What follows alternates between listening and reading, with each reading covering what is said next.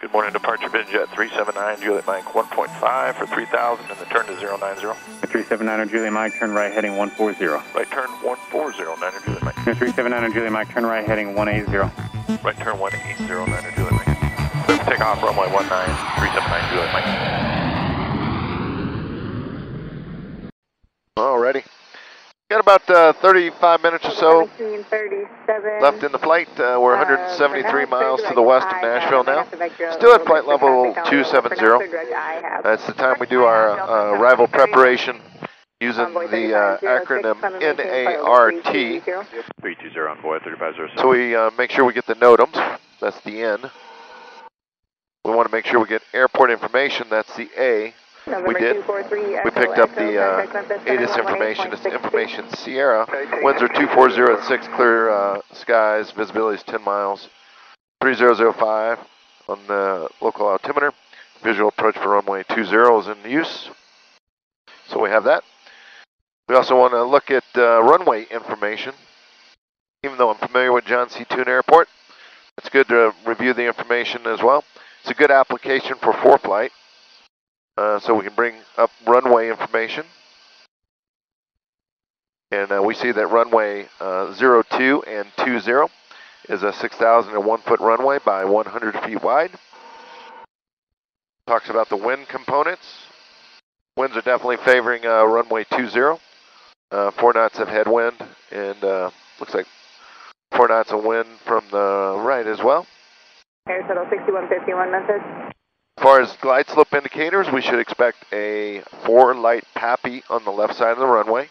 We should expect that. The slope of the runway for runway 20 is minus 0.7 degrees. The heading for the runway is 198 degrees. There is no approach lighting for runway 20 or 02 into John Toon. American 2238, flight level 2. Airport elevation for the touchdown point is 501 feet for runway 20.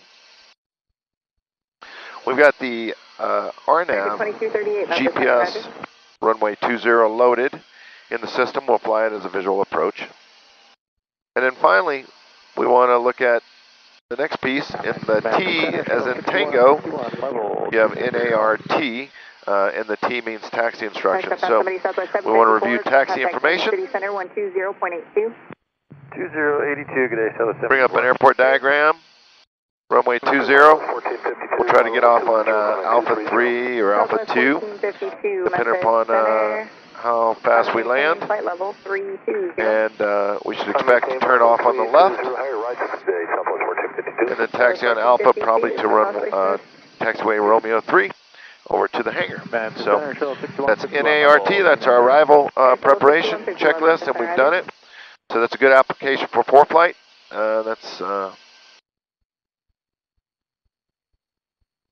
the way I like to do it. So appreciate you coming along again. Now 33 minutes or so outside of Nashville.